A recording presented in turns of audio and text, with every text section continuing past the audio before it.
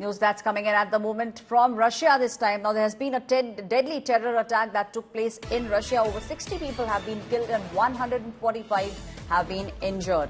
The terrorist opened fire at a concert hall. The ISIS has now claimed responsibility for this attack. The United States says it warned of the terror attack a week ago. The visuals that you see on your screens are from a concert hall in Moscow. This was a deadly terror attack that took place in Russia. Over 60 people have been killed and 145 have been injured. The terrorist, in fact, opened fire at a concert hall, and now the United States of America is saying that they had warned about such an attack a week ago.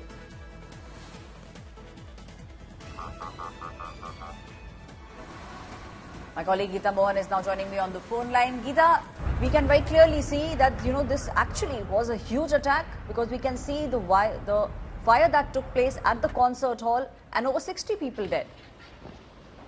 Well, that's right. It's one of the most dastardly attacks since the 2004 Beslan school attack.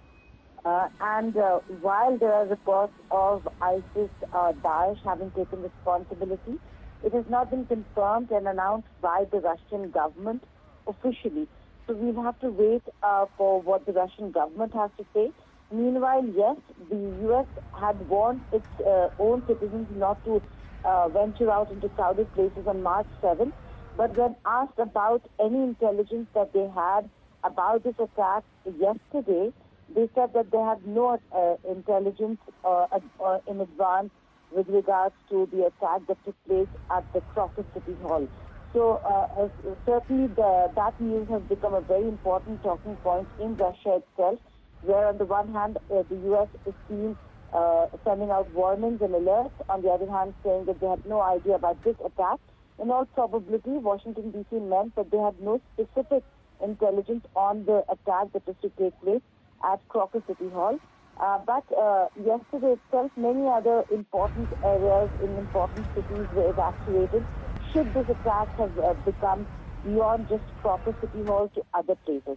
Having said that, right now the situation is still quite dire, because photographs of the five attackers have been put out, but they have not been mapped. There are more than 60 who are dead.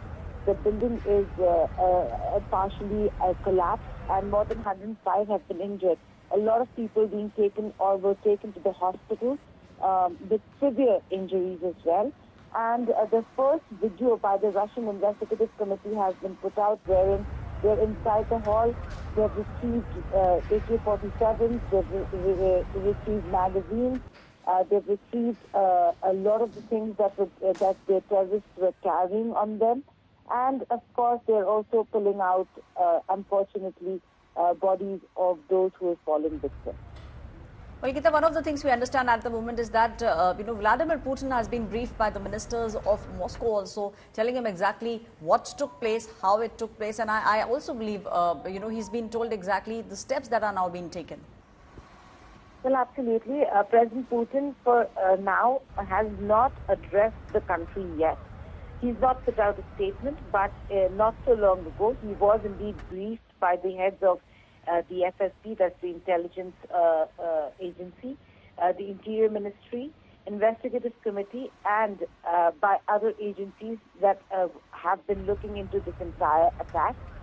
Putin was also briefed by the Minister for Emergency Services, and held a conversation with the Deputy Prime Minister of Russia, Prime Minister Tatiana Golipova, the Health Minister, and the Moscow region governor.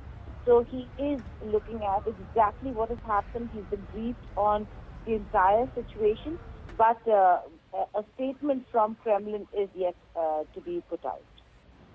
Thank you, Geeta Mohan, our Foreign Affairs Editor, for giving us all those details. The visuals that you see on your screens are from Russia, where a deadly terror attack took place at a concert hall. 60 people have been killed and over 145 have been injured.